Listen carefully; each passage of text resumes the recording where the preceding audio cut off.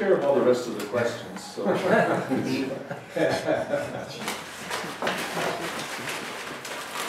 Ken, would you like to tell us your views and opinions? It doesn't really matter what the question is. Thank you. I picked a question and I'm not even turning it over.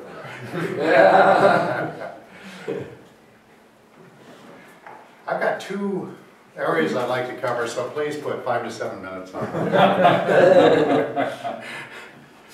One is, most people have no idea how much they're actually paying in taxes. Gary gave a list of some of the direct taxes we pay, and Jim's definition included a lot of other terms used for taxes.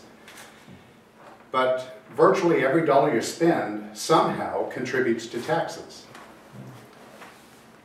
Buy food at the grocery store, there was a farmer who probably had employees for whom he had to pay payroll taxes. That's built into the price of the food. It was transported to the warehouse.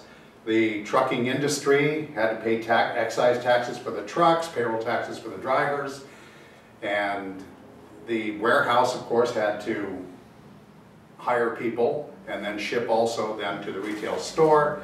And there are taxes paid all along the way, and all of that is built into the price of the food. So almost everything you buy, not just food, but anything and everything, has an assessment of taxes. That's probably close to half of the dollars you spend.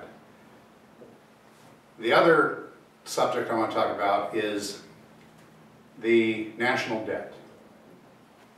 Now the states go into debt too, but they do so usually by selling bonds, things like of that nature. The national debt is where we are assessed taxes and other fees and fines and so forth. But who benefits most from that? The Federal Reserve. The Federal Reserve is a private corporation with 12 stockholders that we pay just less than $200 billion a year in interest on this debt too. Wouldn't you like to have that job? And it is in their interest to make sure we always owe more.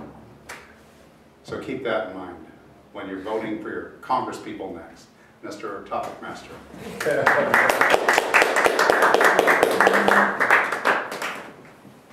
Thank you, Ken.